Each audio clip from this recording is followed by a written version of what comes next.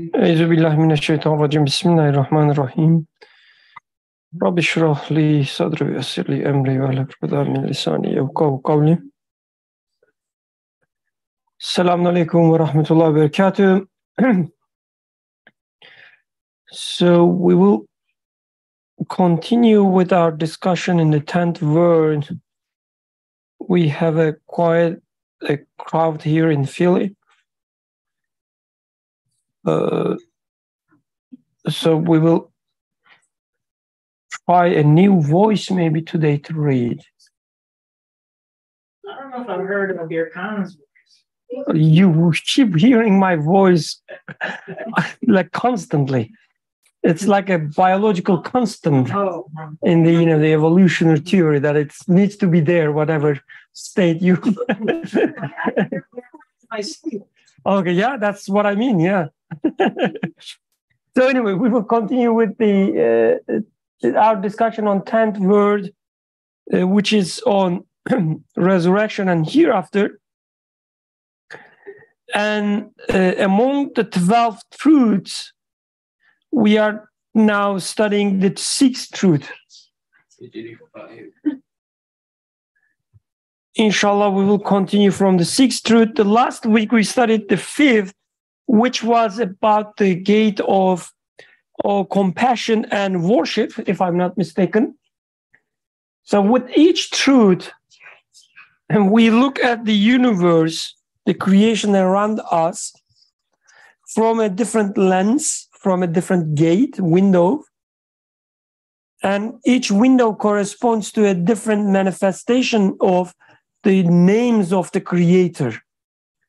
So one week we study the justice as manifested in the creation, and from the justice in the creation, we learn about the just one, the source of the justice. And another week we study the wisdom in the creation, and from the wisdom we experience in the creation, we know about the wise one, so on and so forth. And through all these names, we study how they necessitate the resurrection hereafter. And today, inshallah, we will study the gate of splendor and eternity, and the manifestation of the names of glorious, glorious, Jalil, and eternal, Baki. Jalil and Baki. Okay, do you think Adam is old enough to read like an adult an English text? What do you think? What do you think, Adam? How old are you, Adam? You can try. 13? Until you get tired. You can read it on your sleeve. Would you go ahead? Start with the 6th truth. I will tell you when to stop so that your brother Atik can continue. Oh, I think, do you mind helping him with the mic? Like holding it or putting somewhere? Okay, should be good.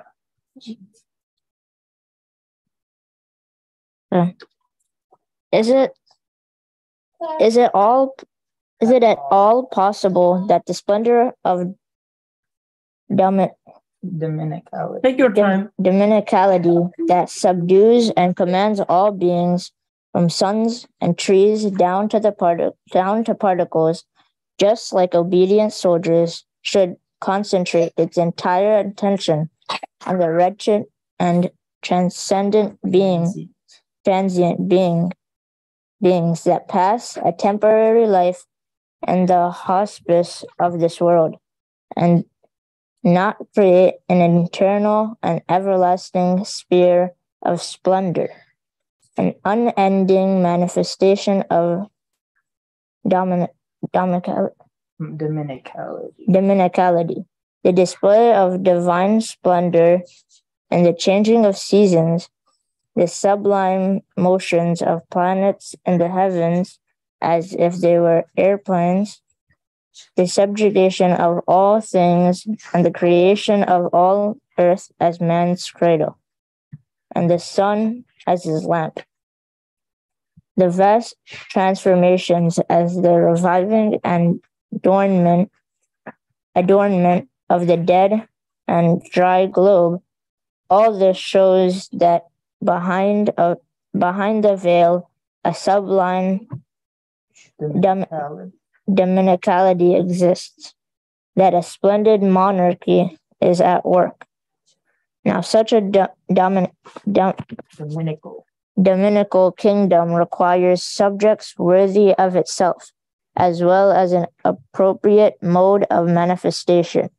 But look at this hospice of the world, and you will see that the most significant class of its subjects, endowed with the most comprehensive of functions, are gathered together only temporarily, and that in the most wretched of states, the hospice fills and empties each day. All of the subjects stay only temporarily in this abode of trial for the sake of being tested in service. The abode itself changes each hour.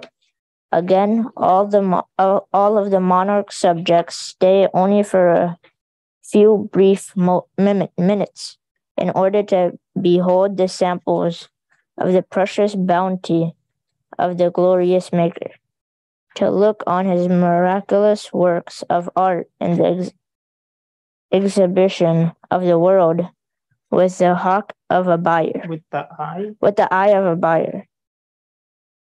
Then they disappear. The exhibition itself changes every minute.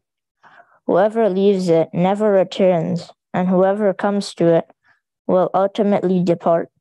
Now, on this state, and the circumstance definitely shows that behind and beyond this hospice, this testing ground, this exhibition, there are permanent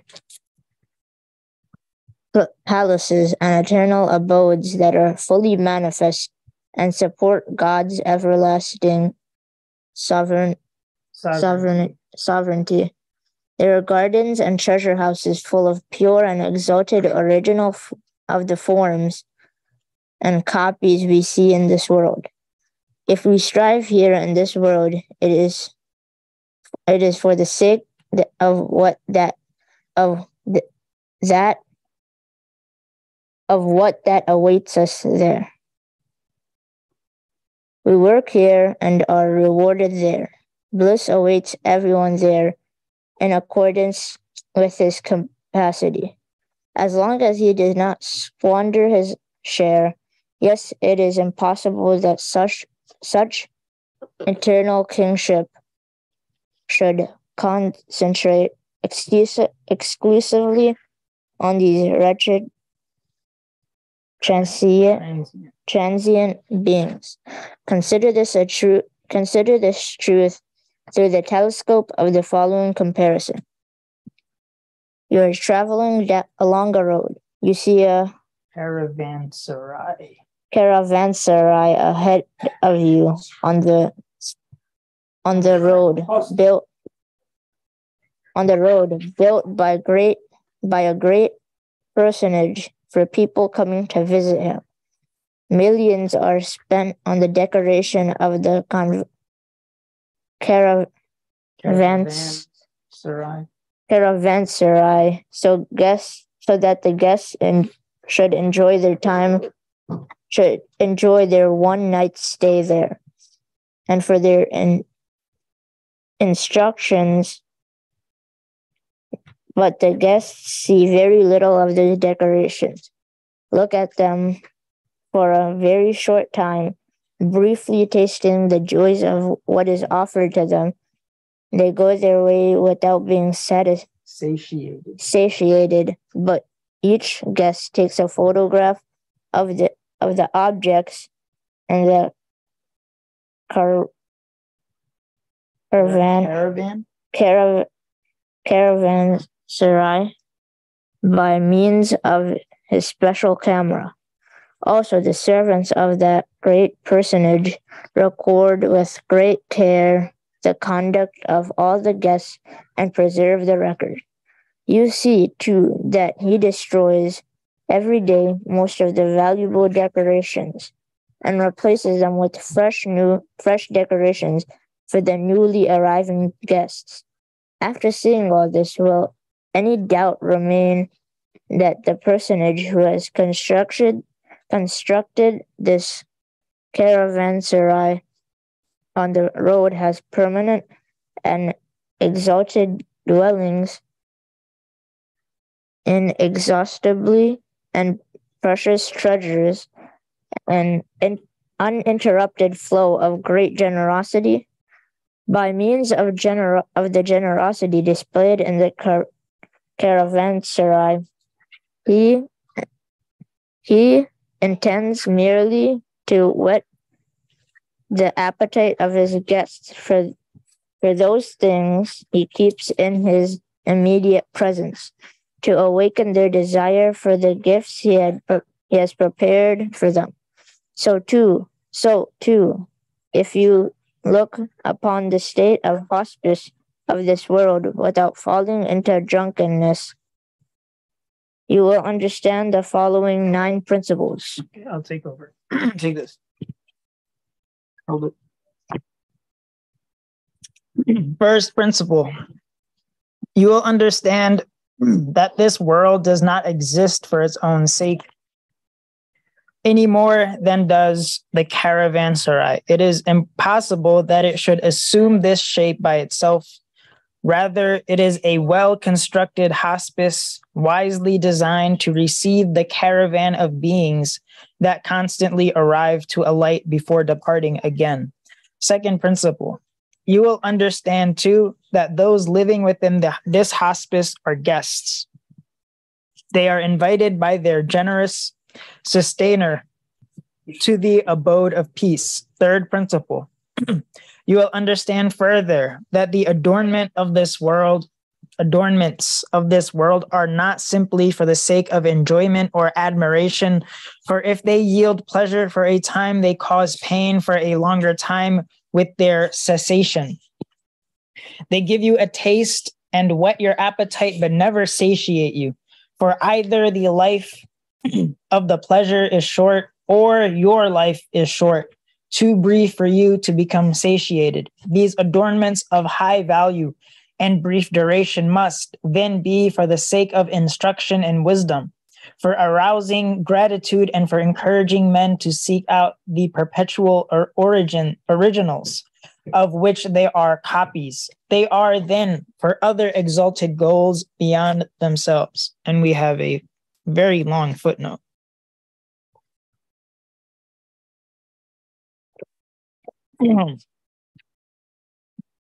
Now, this is the short footnote.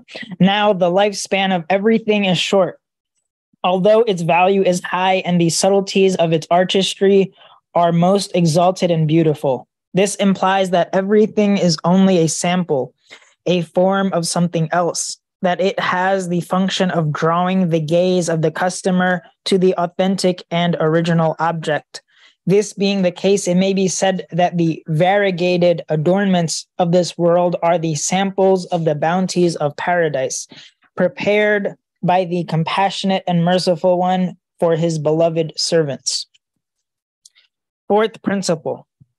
You will understand also that the adornments of this world are like samples and forms of the blessings stored up in paradise by the mercy of the compassionate one for the people of faith. Now we have the long footnote. There are numerous purposes for the existence of everything, and numerous results flow from its being. These are not restricted to this world and to the souls of men as the people of misguidance imagine, being thus lost in vanity and purposeless. On the contrary, the purposes for the existence and the results of the beings of all things relate to the following 3 categories. The first and the most exalted pertains to the Creator. It consists of presenting to the gaze of the pre-eternal witness the bejeweled and miraculous wonders he has affixed to the object in question as if in a military parade. To live for a fleeting second is enough to attain that glance.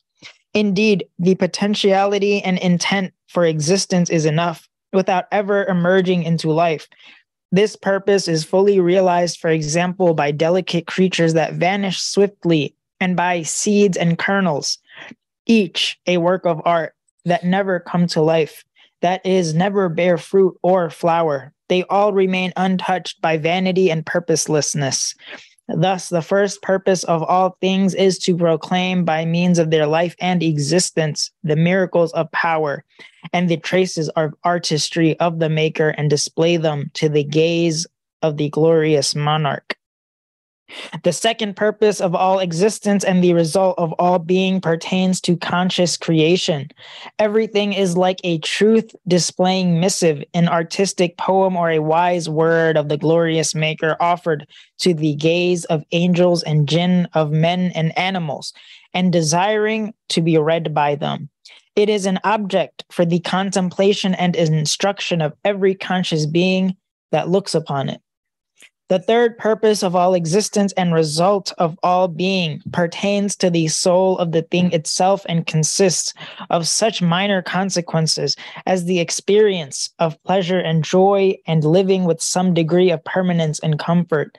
If we consider the purpose of a servant employed as a steersman on some royal ship, we see that only 1/100th of that purpose relates to the steersman himself. I.e., the wage he receives, 99/100ths of the purpose relate to the king who owns the ship. A similar relation exists between the purpose of a thing related to its own self and its worldly existence, and its purpose related to its maker. In the light of this multiplicity of purposes, we can now explain the ultimate compatibility between divine wisdom and economy on one hand, and divine liberality and generosity.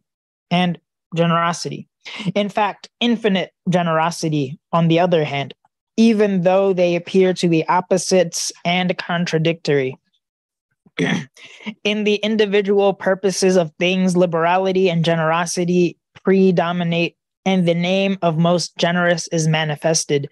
From the point of view of individual purpose, fruits and grains are indeed beyond computation, and they demonstrate infinite generosity. But in universal purposes, wisdom predominates, and the name of all wise is manifested.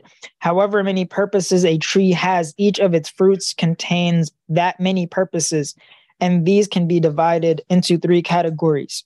We have established.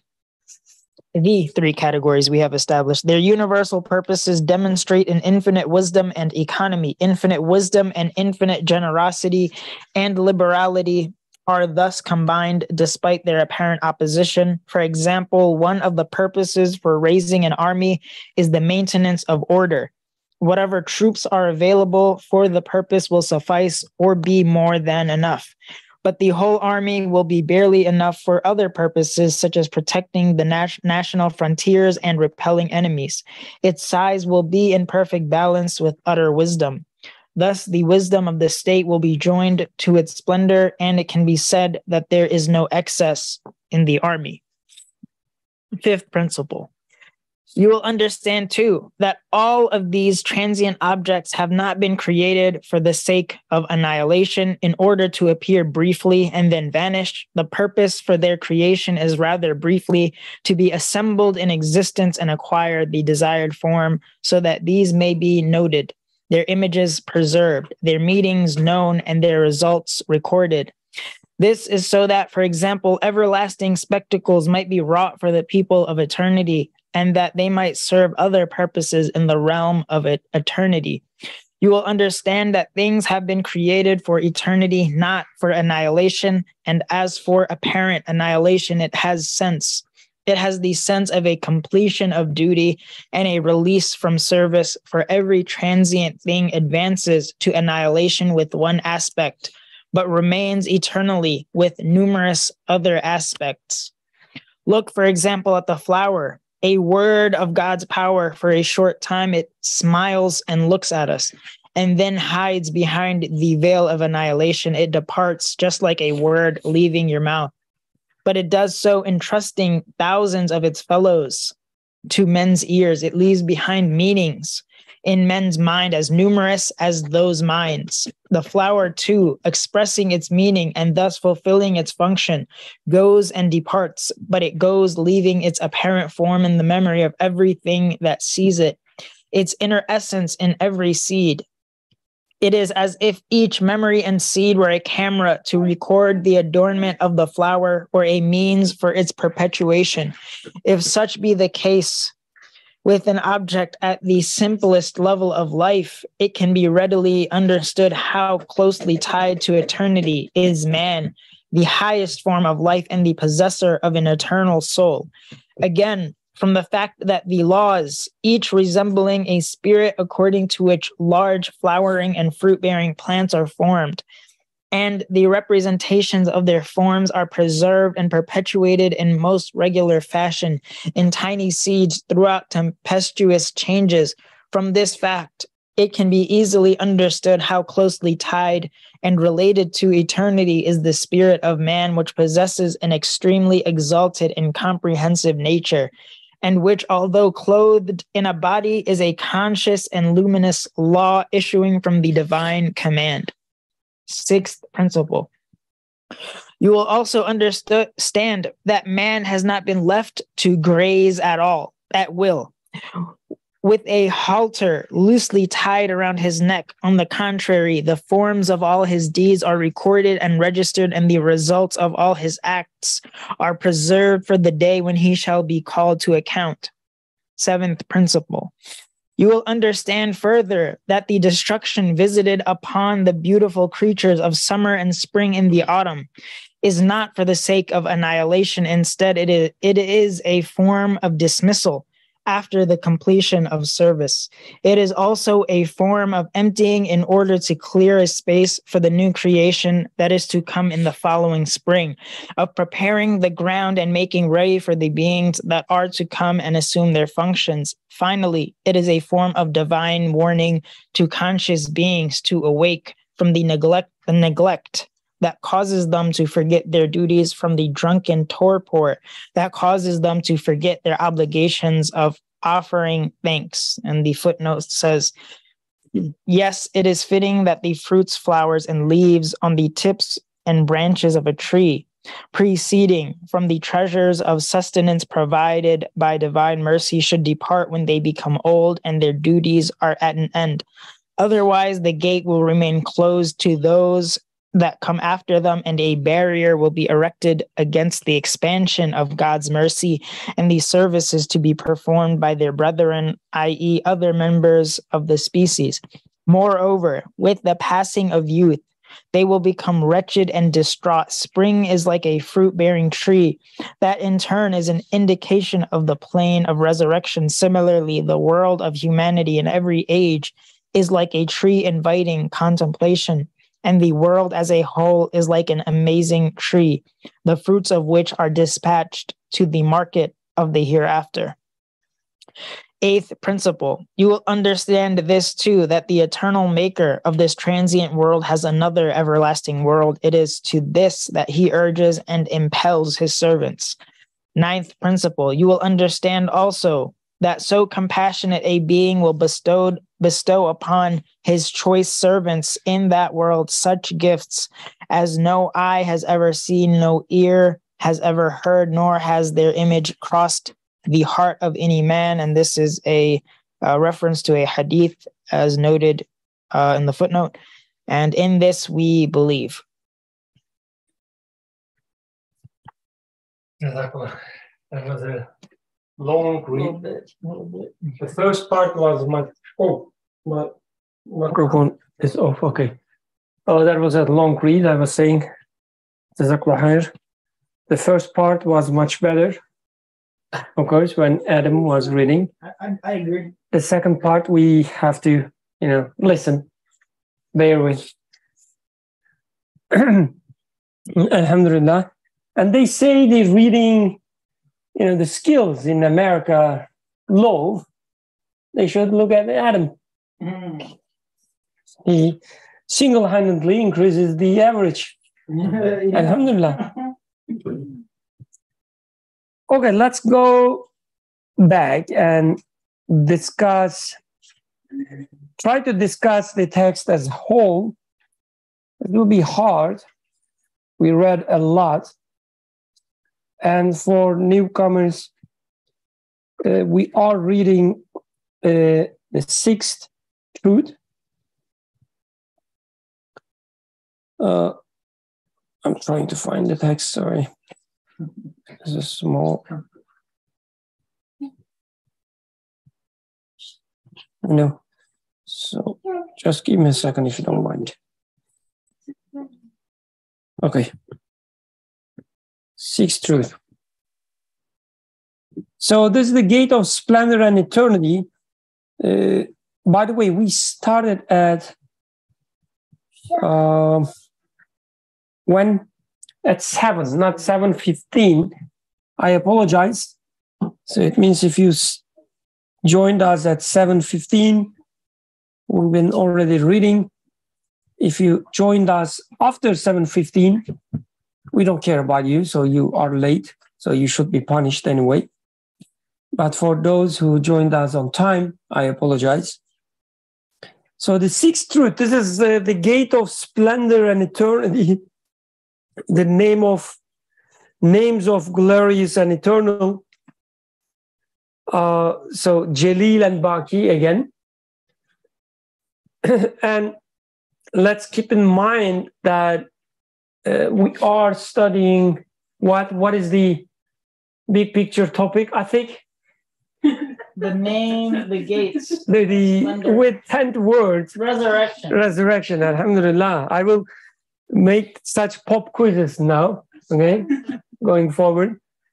If I see someone playing with kids or doing some other things not related to the halakha, I will, just put this spotlight on them. Here. This is Alhamdulillah, yeah. So we are studying resurrection. And as I said at the very beginning, with every truth, we are trying to see the signs of resurrection or the evidence for resurrection from a different lens. So here, for instance, just to give you let's say the bigger picture, the scope of the text. Here in this sixth truth, what we do, we look at the creation, and with creation, I mean what? I think, would you like to help me? with creation. Tell me in a way that even let's say, that's hypothetically speaking, 13 years old person would understand. Oh. What I mean with when I say creation. I mean, anything and everything that we witness, from your physical created beings, the sun, the moon, the trees, the food we eat, yeah. Our conversation with our moms, people, everything. So we look at the creation, we look at our lives, and there, in the sixth truth, we see, at least this is the claim of the author. Okay? Author says, wherever you look, you will see glory and eternity. From your life, you will realize that the glory and eternity there, and by coming to such a conclusion that, wherever I look, there is eternity. Wherever I look, there's let's put it that way, that wherever I look, there are signs of eternity. Wherever I look, there are signs of glory. And these signs tell me that there must be a hereafter, there must be resurrection. Okay? So that's what we study here. But when we look at the text, so Adam would know it better because he read it very, in a phase that we can understand slowly, alhamdulillah, very clearly. So author is talking about eternity in the title, but then he's giving all these examples of transience, meaning everything being temporary. It's being there for a moment and not there next moment. So, for instance, we look at a flower, right? A beautiful flower in the springtime, let's say in April. All these shiny colors, beautiful colors. And then next day we go to the same spot and the flower is dead. It's not there anymore, right? Sometimes we talk with our mothers. Our mother tells us how much she loves you. She says, oh, Adam, I love you. You are my only, the clever, beautiful child, she says. But the next day, she's a completely different person. She's hating you. She says, no, you cannot go outside. You cannot play this game. So this love is there for a moment. It's not there anymore in the next day. Or you like a video game, right? You like playing with it endlessly, like without no break or anything for 13 days, 2 weeks. You just, give a break for drinking and eating a few things. And you play it. But after 2 weeks, you don't like it anymore. Things are temporary. Like nothing is permanent. But author says all these temporary things which come and go, they actually tell us about eternity. That's the interesting thing, I believe. So let's start from there. Any comments, any questions, any suggestions how we should start? What, please? Maybe we can start from that example, like the comparison that he gave. Which example? The flower example or the hostel? The Caravanserai. Caravanserai one. Okay. Because it looks like this is the what is said before is being exemplified in here, and what comes after is being built on top of that. So this is at page 86. I can read it with my unpleasant reading. Yeah, try to imitate Adam as much as you can. Okay, inshallah. Well, instead of caravanserai, can you say something like a hotel or hostel? Okay. It's really like it doesn't ring any bell. Yeah, Caravanserai is from Ertugrul, you remember? So that place that they used to stay, this is called Caravanserai. Or maybe a visitor center would be a better one. Okay. Like interstate travel, there are visitor centers. Okay. Rest area. Rest area, Rest area. Okay. Rest area. Cool. Okay. So consider this truth through the telescope of the following comparison. You are traveling along a road. You see a rest area ahead of you on the road, built by a great personage for people coming to visit him. Millions are spent on the decoration of the rest area so that guests should enjoy their one night's stay there and for their instruction. But the guests see very little of those decorations. Look at them for a very short time, briefly tasting the joys of what is offered them. They go on their way without being satiated. But each guest takes a photograph of the objects in the rest area by means of his special camera. Also, the servants of that great personage record with great care the conduct of all the guests and preserve the record. You see, too, that he destroys every day, like the great personage, destroys every day most of the valuable decorations and replaces them with fresh decorations for the newly arriving guests. After seeing all this, will any doubt remain that the personage, like that great person, who has constructed this rest area on the road has permanent and exalted dwellings, inexhaustible and precious treasuries, an uninterrupted flow of great generosity? By means of the generosity displayed in the rest area, he intends merely to whet the appetite of his guests for those things he keeps in his immediate presence. Adam, do you know what whetting appetite means? No. No? What does it mean? Whet appetite? Well, appetite is like having a desire or hunger, and whetting is fulfilling that desire. So if someone wanted a cheeseburger, you can whet their appetite by giving them a cheeseburger or something like that. Fulfilling their desires. Like in the context, it's more like you ask for cheeseburger and somebody give you a sample from cheeseburger. Yeah. It's not the entire cheeseburger. Yeah, exactly. It's like, you go to a super... a sample? Like what is it called? Place, a grocery store, or like a place like a Costco.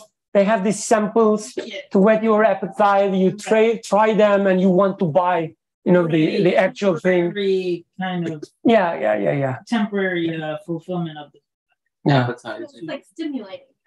Yeah. Exactly, yeah. I don't know if they still have it, but back in the day, there used to be demos of computer games, like 4 minutes of play. Oh, yeah. They still do. They still have it? But they do.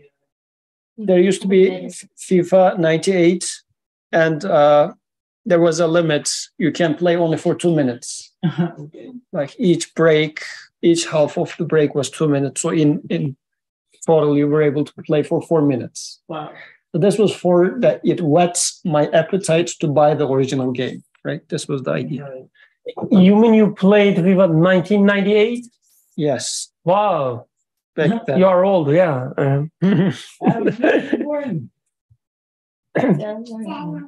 Okay, so by means of generosity displayed in the rest area, he intends merely to whet the appetite of his guests for those things he keeps in his immediate presence, to awaken their desire for the gifts he has prepared for them.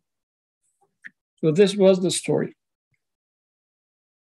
So just to paraphrase the story in a nutshell, the idea is there's this rest place, but we see that it's like 5-star sort of a rest place, rest area.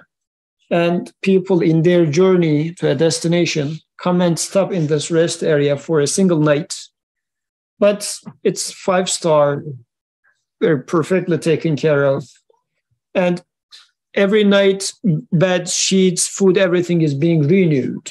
Even the decorations. Decorations, everything is being renewed. That much of a 5-star or 7-star, let's say, comfort is in this Dubai level. Dubai level. So, but the people who come to there only stays for 1 night. But the decorations are, if they were to stay there for maybe 100 years, they would barely be able to read all those or benefit from all those decorations. But they stay there only for 1 night.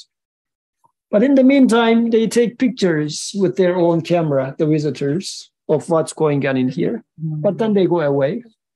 And also the officials of the host, let's say the king, is also recording what those people did when they are in the rest place. Okay, so this is the setup.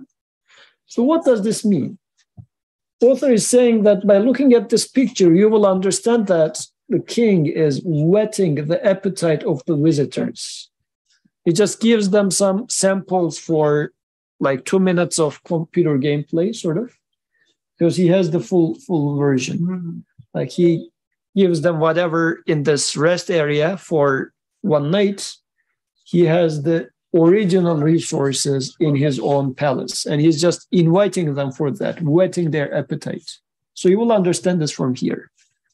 And also there was this detail, visitors are recording what they see there, plus officials of the king is also recording what the visitors did. So these are the two things. And then what I think the main point was, this is a transient place. It is a interesting place because Transient means temporary. so they stay there only for one night, but it points to an eternal king and kingdom existing. By looking at how decorations change and how things are being recorded, you would say that, oh, there must be an eternal kingdom, and people in this resting place are invited to that. So this is the whole idea, I think. And then the author will say, as in this story, if without being drunken, if you look at this earth that we live in as a rest area, you will realize those 9 points. So I guess the first thing you will realize, he says, you will realize that your life is like in this example. yeah. So I guess the first question can be, is this world the rest area? What do you feel like? Is the story fitting our reality? The first new generation that I experienced was my nephew. Up until my nephew was born 18 years ago, I was the what is it called, like a point of focal point of attention, right? I mean, myself, my sisters, my brother, and so on. But we were the people who need attention and receive attention. But when my nephew was born, he was the new generation for my family. And I realized very quickly that now he was the center of attention. And then my niece and other niece and so on. So the attention was not on me anymore. And I realized that, our time has passed. So passing, right? It's coming to end. So it's like there's a play. This word is like a theatrical, the play. You take your part. To say whatever you need to say. And then once your scene ends, there are other people will fill the new scene, the stage. So my time has passed. Now it was their time. And now I have my child. It's even more pronounced now. When I think about the future, it is not my future anymore. It's her future. Right? Before I was worried about my future, but now I'm worried about her future because the future belongs to her, not to me. So when you look at that way, I guess it's so easy to realize that, I'm just a guest. I will spend a night on this earth and then go. And somebody else will come and stay in the same room, like a rest area, or sitting on the same desk, eating some food, table. So we are like guests, for sure. So Adam thinks, he's the youngest. He's the most precious of the family. Just wait until, your brothers, sisters get children, like the grandchildren for your mom and your father.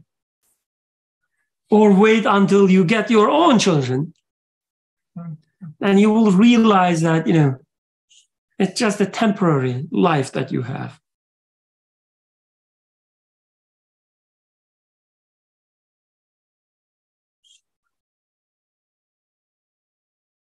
Any other comments about this example? Like there's a resting place that people visited for a very short time. And how about all these glorious decorations that being constantly changed, renewed? So I'll take it to the very beginning for a brief second. The author in there was mentioning that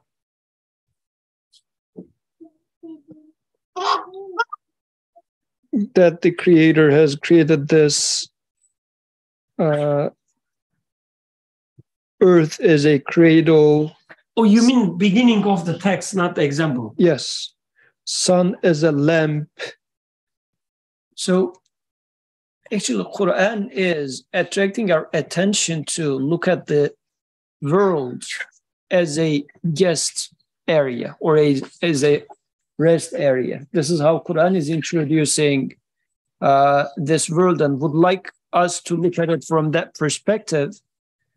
Because earth being a cradle means as if from your baby age, you are being carefully put into sleep on this earth.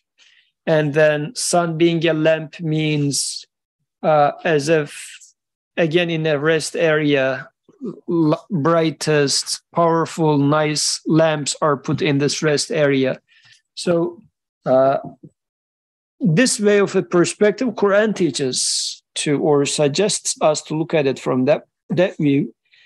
And if I listen to Quran and say, well, is it really so? Then I will realize it really is so. And especially in terms of the length of this life, especially relative to the life of this rest area, like the earth, however many millions of years of age the earth is, 60, 70 years of life is really one night stay. It's not that long of a thing. And in the 60 years of life, what do you do? If I ask Atik, what are you? He would say, I'm an environmental engineer. So he is only reading one portion of the, only one fraction of what beauties are written in this earth. If I ask Birkan, what are you? He would say, I'm a something engineer. So some sort of a computational engineer. And he is only reading, again, a fraction of what is written in this guest house. And not even Atik is not reading the whole environmental engineering in its entirety, just a fraction of even that portion of it. But it's all written to minute details. So really we are reading a fraction of this very careful, beautiful inscriptions. Then what is the point of writing that much? And then the other part that's interesting is, and I think we referred to it I might have referred to it in this discussion or another one, so I will repeat with your permission. So a friend of ours, like the biologist friend, he used to say that it was very interesting that human memories are being dumped into earth. Like they are not being inherited except writing on a paper. Like, for example, bees or animals, cows and whatnot, whatever they are good about is genetically encoded and it gets transferred to the next generation. If milk is good in a cow, offsprings of that cow would have better milk, so on and so forth. But when it comes to scholarly work or your observations in this life, it just, whatever you learn, it goes into the earth, into the grave. So you become the best video gamer or YouTuber, but your child has to start from the scratch. Yes. I mean, Wouldn't even know how to press a button. Right. And when you die, your memories die with you. I mean, it doesn't get transferred. There's no way that as I am at the deathbed, I'm going to just load everything that I learned into a disk and pass it over to the next generation. No such thing exists. Which is very interesting because human, with all these machinery, all these complex things, makes so much of a recording of this guest house as much as he or she can, which would be a fraction of what is written, but still, in our entire life, we keep writing and writing. What is it for? So the author is saying that we are carefully recording things, and his explanation in there is it's for whetting. The purpose of that creation was for whetting my appetite, and recording is to prepare myself for what will come next. Because as if you are playing this 4-minute game, trying to improve your skills in there so that you're preparing yourself to play the actual game. If you would like to take it with the analogy of computer games. This is for you, Adam. There will be a pop quiz.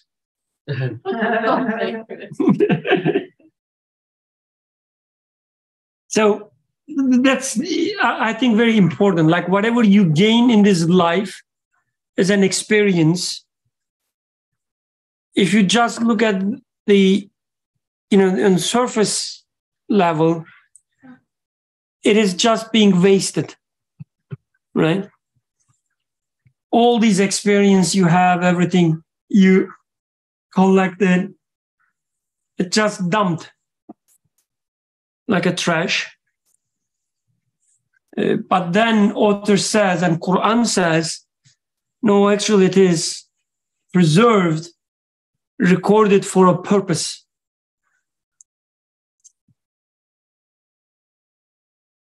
And that recording is being taken from two angles. Like one is you as the visitor record, but also you're not the only one that's recording.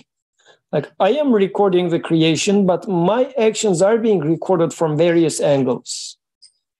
Like to take the most clear one, every single one of you is recording my actions at the same time.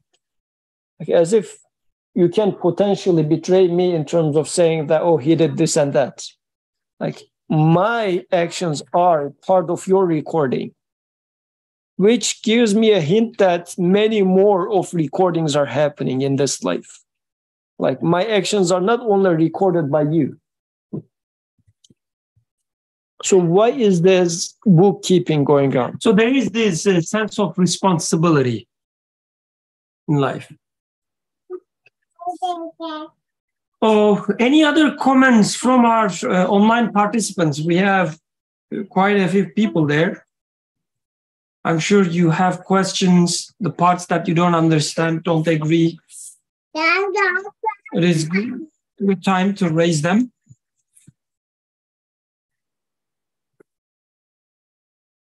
Oh, Suhail, please go ahead. Assalamu alaikum. It's interesting in that, when I think about experiences or memories, to take the opposite example of, if I were to be experiencing permanence here in this world, there would be no concept of permanence. I wouldn't have any concept of permanence except through the opposite, or transience. And I wouldn't have any desire also for permanence except through the sort of dissatisfaction with transience. not dissatisfaction with how the world is made, and that the world is perfectly made so that I may desire permanence, but dissatisfaction with just the temporality of the world.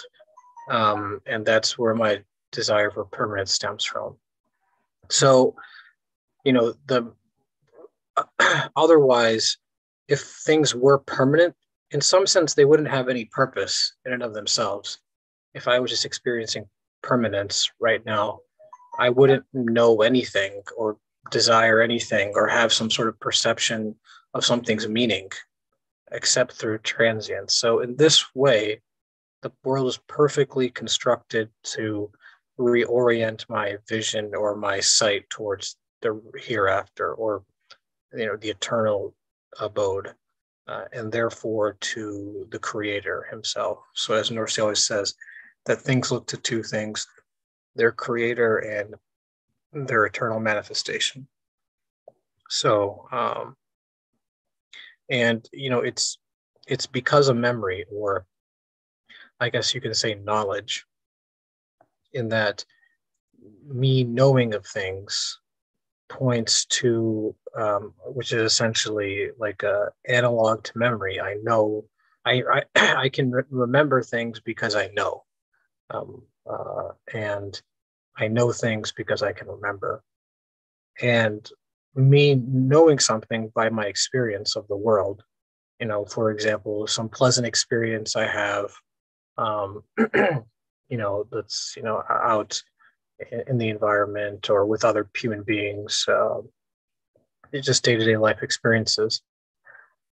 That if me knowing it then also therefore points to, and remembering it, as Nursi points out in other places, sort of an eternal absolute knowledge or knowing. And so nothing is forgotten. And therefore things are permanent. They're permanently known. And therefore they have a sort of permanent manifestation.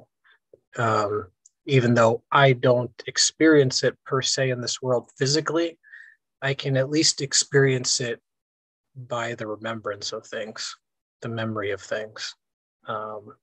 That's a sort of permanence, an immaterial permanence that is manifested in this world, that a materialist cannot account for. Like, you can't account for the fact that I can remember something vividly, even though it's not there physically. There's not possible for matter to account for that. There's no way, because matter by definition is temporal, it's transient. So that, it's in a way, memory or knowledge is a reminder for the hereafter. And so, as Yusuf was pointing out, and therefore to turn my attention towards it, and therefore how I conduct myself in this world, as he says at the end, without falling into drunkenness. Because in some sense, drunkenness is you forget.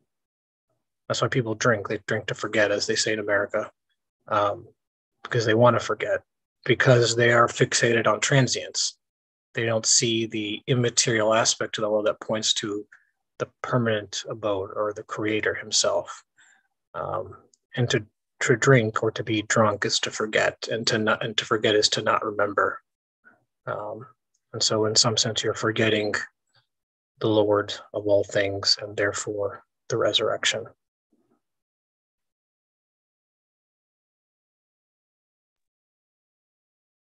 Thank you. Jazakallah khair. So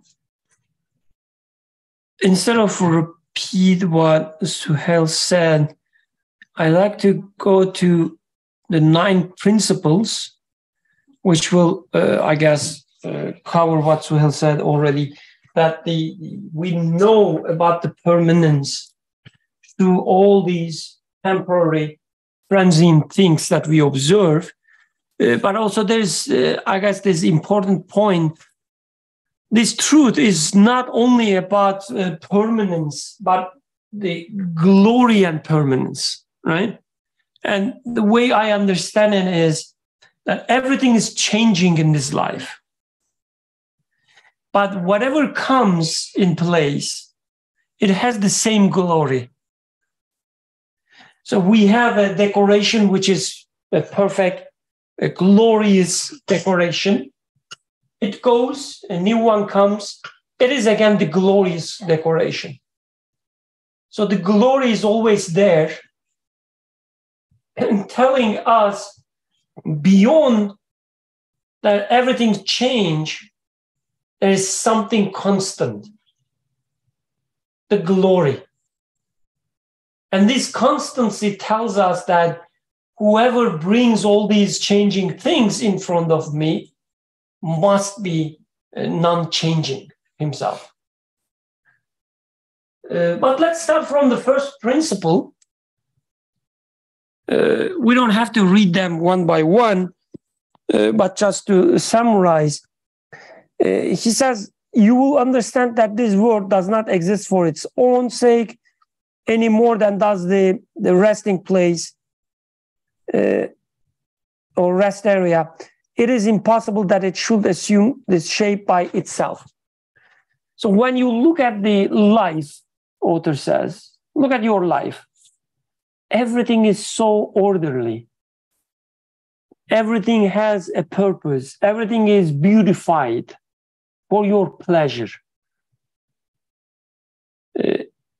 So from the moment you came to life, you come to life, you find everything you need, like love, compassion, the food, air, breathing, everything you need is there for you. And you say, it is prepared for me, right? It cannot be that things happen by themselves. It is prepared for you. So for instance, imagine you are so sleepy, right? Why? Give me a reason, like a realistic reason why you are sleepy, Adam. Why do you feel sleepy in this example? Too much Overwatch. Because you did what? Played too much Overwatch. Maybe you played, too much video game. So you are so sleepy. And then you go to your bedroom. You find your pajamas, folded, put on top of the bed. You see the bed sheet, the pillow, what is it? Cover, blanket. Blanket. Everything is there. And your bed is in a perfect shape that just, what you need. You put your pajamas on and get in the bed and start sleeping. And you are sure, like 100% sure, certain, that your mom, or maybe your brother prepared it for you, right? You wouldn't say, oh, this is the natural state of things. This is how they should be. You wouldn't say that. You would say, oh, thank you, my brother. Even in your mind, like, you don't have to articulate it. You don't have to say it loud because, he will be spoiled. You say yourself, oh, thank you, brother. Thank you for preparing things for me. And this is how we find our life. Everything is prepared for us. Everything is there to satisfy some needs of us. Even the lowest needs. And when everything is prepared for us, so it says, there's a purpose in things. There must be a creator of things. In our example, it was your brother or your mother. But in the real life, you say, whoever put this tree there for me, the fruit tree, he must be loving me. He put the tree and the fruits for me. It is prepared for me. So that I guess this is the first thing that you realize when you look at life. So, like when we look at the rest area, we can, like in our practical case, in a real rest area today, we can say, oh, very nice building. Look at this. It has this modern design and whatnot. I can try to read it as an independent building in the middle of nowhere. But this perspective would be very reductionist or maybe pointless, because I'm going to be discarding many of actually the real point of the building itself. Because now I'm looking at the building for the sake of building. I'm saying that, oh, it has this sort of a curvature roof and it has 5 doors, like this sort of properties of the building. But if I look at it in the greater scheme, then I realize that, oh, this is right at the boundary between Pennsylvania and Ohio. Actually, this is a rest area. This is for people who are starting their journey from all the way from the beginning of another state to the end of another state. So this is then the restrooms make sense, the tables make sense, everything. Picnic area makes sense. So if I look at the rest area for the sake of rest area, as if not even with the name of a rest area, it's just a building in the middle of nowhere. This would be like, I will force myself to make sense of things, but I will be losing the real point, and I wouldn't be able to make any sense, in fact. And this is how we do when we look at the world as if it is the thing itself. Like the worldly life that I live this is the point. I just live, and I live only once, so I should enjoy the most. But if I take it as a rest area, I am coming from somewhere, going towards a destination, and the destination is my goal. This is why I am in that journey. And this rest area is for a purpose in here. Then the meaning totally changes. How I will interpret everything totally changes. So if I take, so the world does not exist for its own sake more than does the rest area. So it's not existing for itself. It's existing for a bigger goal. It's put in there. So whomever is aware of my journey, put that rest area over there. Otherwise, it's not like, oh, like this land seems to be a good place. Let's put a building on top of here. Just why? What is this for? And this is pretty much how you would do for business, let's say. You don't simply say, oh, let me open up a food truck over here. Like for food truck business, if you're going to enter to that, you will be expecting somebody to be eating and then some business place and whatnot. So likewise, what is the purpose of this life that I'm living in here? So in that journey, it has a place. Otherwise, it's pointless. And why this is important? Like why looking at the rest area, the rest place as a rest place with a purpose and so on and so forth. Why author is giving this example, why this first principle is given, because I think this is the key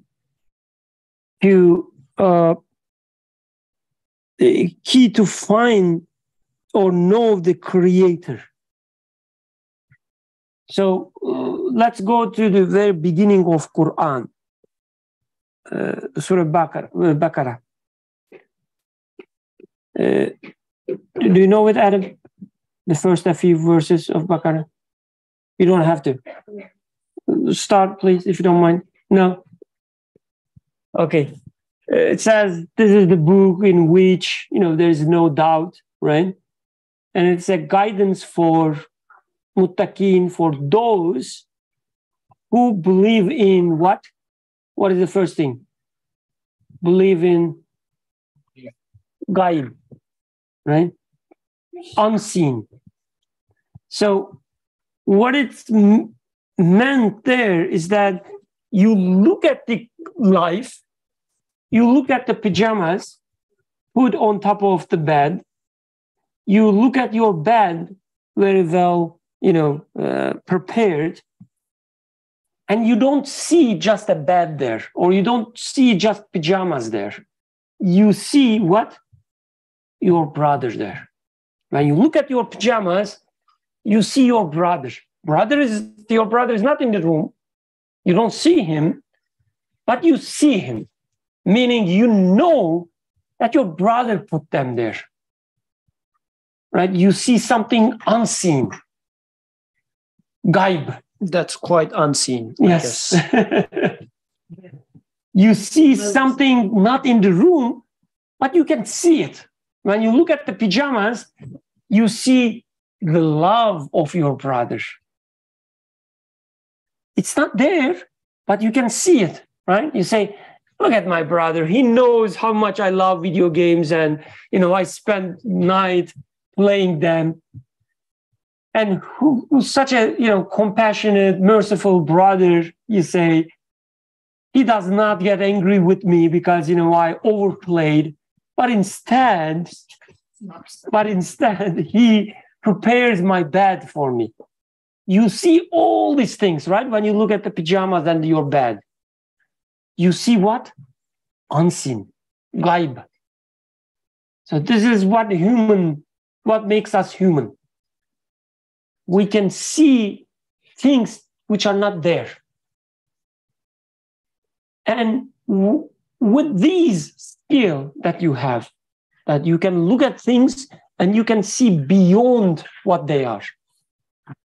With these, when you look at with such a skill to the creation, to life, you see the creator beyond everything. You look at the fruit tree and you say, Alhamdulillah, I enjoy fruits, and somebody put fruit tree for me there. There is somebody who put the tree for me. And this somebody is what we call as creator. Okay, let's continue the next principle. That everyone is a guest. Yeah, when you look at your life and you realize you are not there forever, you are just a guest. You already know that, 13 years passed like a blink of an eye. It was just yesterday, you were drinking milk from bottles like him. So I guess realizing that we are all guests is easy. If you are not, again, drunken, as the author says at the beginning, right? If you are not stupid, you will realize that you are just a guest. You are here today, but tomorrow you will go. And why this is important again? Then you start questioning, like, what is the point of life then? If I am here to live only 60 years, which is like a 60 minutes or even 60 seconds, what is the point of life? There are all these beauties around, outside, out there, and I can enjoy only the tiny part of it. What is the point? You start questioning. And when you question, you can find answers. And actually, we can apply this to, let's say, butterflies. They say butterflies has 1 day's lifespan. And then maybe if you have a cat in your house, 5-6 years. If you have a dog, let's say 10-15 years. So you do see them as this faster lives happening right in front of your eyes. Why were they here? So we keep asking that question for them. Then I can also ask the same question for myself. Why am I here? Exactly. And I think with the third principle, very interestingly, then the author says, you will understand further that the adornment of this world are not for the sake of enjoyment or admiration. Because if they yield a pleasure for a time, they cause pain for a longer time with their cessation. So it's very interesting because this is how we would say, just enjoy or have fun. Actually, it's so much part of a life that I don't believe in that aspect of life, but I was replying to somebody's email. I forced myself not to write have fun or enjoy your holiday or something like this. Like have fun. What does have fun mean? But it become part of the daily language so much so that I just put a break to myself not to write that sentence over there, because having fun is really just the opposite, as the author is saying. If you enjoy it for a few minutes, you are being tormented by not having it for the rest of the moments. Like as if I have the Neve Play station, right? We are going from these examples today. I have the Neve Play station with which is a house, right? Extremely powerful machine. I give it to you, but you can only play for 5 minutes, and then I destroy it. You would say that there must be something wrong with this, or there must be something beyond. Like there must be a purpose of it. Maybe Brother Birkam was trying to tell me something, right? So you would then say that this PlayStation he brought and then destroyed after 5 minutes must be brought for a reason other than my enjoyment. Because if it wasn't for my enjoyment, he would let me play more than 5 minutes. But everything in life are so beautiful, are so glorious, but they're there, again, they are there only for a few minutes. Blink of an eye. Everything you enjoy is there, and then it's not there anymore. Your youth, right? So fun having, being young. And you think that, this youth is given to me to have fun. But then you look at your brother, old brother, there's old fellow, bowling guy who cannot, walk longer than, let's say, 15 minutes. He gets tired. He cannot lift things that you can. And you say, then youth must be given to me for other reason, because it will be taken away. There must be other purposes in life. Every beauty disappears, telling you the point was not just look at the beautiful things. It was there for other purposes. And then fourth principle.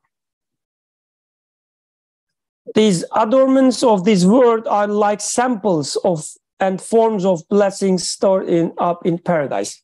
So what I understand here is that whatever you see in your life, you realize it's just a sample of something bigger. Because with everything constantly changing,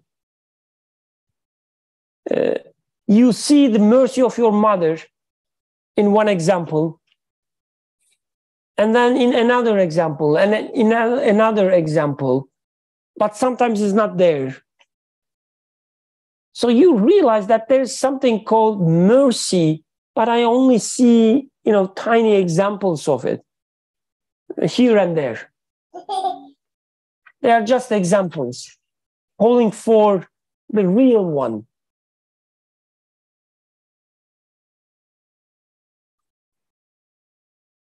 So what was the fifth principle, I think?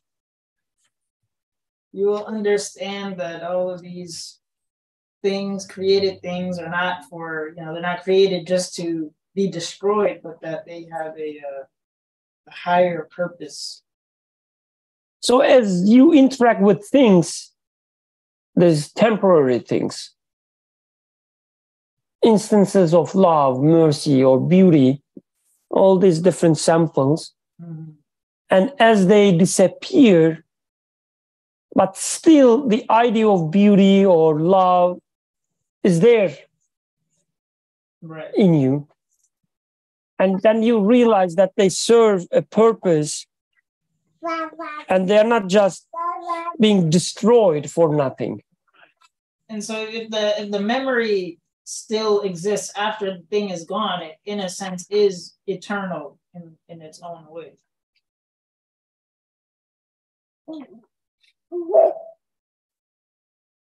Is that possible? So this reminds me of how the movies are. Like if you go to a theater, you sit there and imagine they just put one frame of a picture and you stare at this picture for 3 hours. It's not like that, but every like 25 times for every second, a new picture is being shown to you for the 3 hours of creation. So what is the point? Is the point of changing those pictures is to annihilate them or destroy them, or to show you different and new pictures? An action, what do they say, action movie or no, action picture? There was some motion picture. Sorry, motion picture. So this is how the creation is. There's this, it's not like there's this flower and you stare at that flower forever, but it is more like with every stage of the flower, I am being shown something new. And then it's initially a small seed, then becomes a flower, which blooms, opens up, and then starts dying and goes away, and a new one comes. So this transition, like a motion picture, what is the point of this motion picture? Is it to annihilate, or is it the destruction? Or the point of destruction is to renew and to show more, to whet my appetite to what's up and coming. It's not a destruction anymore. It's a motion. That's a great example you gave. So does it mean the flower is a part of a bigger narrative, like a story is being told? Mm-hmm. Exactly. There's a story being told, and story is not told by each instant, each frame. It is told by changing frames, like in a movie. Do you know how movies are made, Adam? Like there are, I guess the norm is 24 frames per second for cinema, for movie theaters. Every second, you see 24 different images. They are displayed. That's okay. They are displayed so quickly from one frame to another frame. It's only 24th of a second. As they change, you see a story. So you could look at individual frames, the images, and say that, oh, every one of them are destroyed. But author says, no, they're not destroyed. They fulfill their purpose and leave the stage for the next image so that there will be a movie through their motion. And observers of that movie in the theater are recording it. Like if 100 people were in the theater watching that movie, now there are 100 recordings of that movie, so it's not really destroyed. Like all these scenes have passed, but it's now in the minds of 100 people. So it's multiplied by 100. Nothing is destroyed, actually. So, and in the example that he gave, all the visitors were recording what's going on in that guest house. So guest house is being renewed, but is it being just wasted or destroyed? Nothing is being wasted in this sense. There is no waste in the creation, as long as I see the purpose of creation as this instruction. It is being recorded in various forms. And then with the sixth principle, author says, also your actions are preserved, recorded. Whatever you do, there's always a consequence, right? So as if the entire nature recording your actions and giving some consequences in front of you. As if like every law, physical law that we call, and authors do a great job changing our understanding of the laws in the text. He talks about different type of laws. But anyway, if you look at these so-called natural laws of nature, what is it? Natural laws, the physical laws, and so on. They are as if telling that, every action is recorded so that the consequence, the effect will be generated. So you do something bad, and what happens? The slap of your mom visits you, right? tells you, hi, I'm here for you. Or it's, what is it called? The slipper, like you put on, the slipper of your mom, you have a guest coming to you. So everything you do as a consequence, everything you do is recorded, preserved. And you feel this sense of responsibility with every action of yours. So starting from the beginning, then the creation is well formed for you. You feel like a guest in life. When you look at things, you see that there is a purpose beyond everything. I can see beyond things. I can see the gaib unseen. Wherever I look, there's a purpose beyond what I look. And then through their change, through their motion, they tell me a story. Everything is like I record everything, and then my actions are recorded. So the purpose is everywhere. And then author continues, you will understand further that the destruction visited upon beautiful creatures of summer and spring in the autumn is not for the sake of an annihilation. Again, with destruction actually comes renewal. And they all together tell you that there must be a hereafter. Everything is renewed. Everything has a purpose. Everything has a goal. And when you say, I am annihilated, I am destroyed when I die, but then you realize that, oh, no, nothing is being destroyed. They serve a purpose. So my death will be serving a purpose as well. Just like all the beautiful things which seemingly died after summer and autumn, they come back. I will come back as well, you say. An author in here also says it's also a form of emptying in order to clear a space for the new creation that is to come in the following spring. And again, if we go with the motion picture, and you gave the example from theater, but we are not as cultured people to go to like the real theater. Oh, you mean, okay. So for the movies, let's say, if you think about, one of the actors were killed in the movie. First of all, you know that this guy is not really killed. Like he's dead in the. You know that's right. Like the guy. When they die in the movies, they don't die. Okay. But also, you know that a new, like one of the actors went out so that a new actor will come into the picture. So it's this setup is there to teach you something. So this is Black Panther goes so that his sister will continue as Black Panther. Anyway. So this is also it brings us a beautiful way of looking at the existence now, because otherwise, if it's an annihilation, it disturbs. But if it is like a replacement of players, sort of, it's a totally different thing now. The purpose changes, the meaning changes. And my replacement also becomes meaningful, because this is why it hurts. Like if it's annihilation, it hurts. If it's a replacement, one player goes out for getting rest and a new player comes into the play, World Cup. So then it's a totally different perspective now. Okay, Alhamdulillah. The 8th and the 9th principle concludes that and says, you will understand that the eternal maker of this transient world has another everlasting realm.